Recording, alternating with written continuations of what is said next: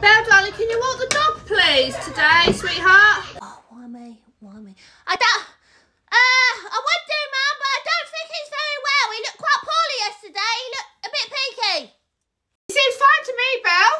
Oh, okay, excuses. I noticed when I walked him last time, there was a big burly-looking dog that nearly bit his tail off. He's a Frenchie, he doesn't have a tail. His foot off, and he got really didn't look like he was enjoying the walk, and I think maybe he should just be like a house cat, but like a dog version, because I don't think he likes walking very much since that incident. Oh, stop making excuses, please. Can you just take him for a little walk? You only got to take him for like 20 minutes. Oh, why do you want me to walk him? I didn't even want a dog. No, don't try that. It was you. You wanted a dog as much as I did. You was banging on about it for ages. Actually, I did say I wanted a dog. I was very much obliged to the idea of it, but I actually said I wanted a German Shepherd. That was the breed that I wanted. Oh, here we go, the German Shepherd argument.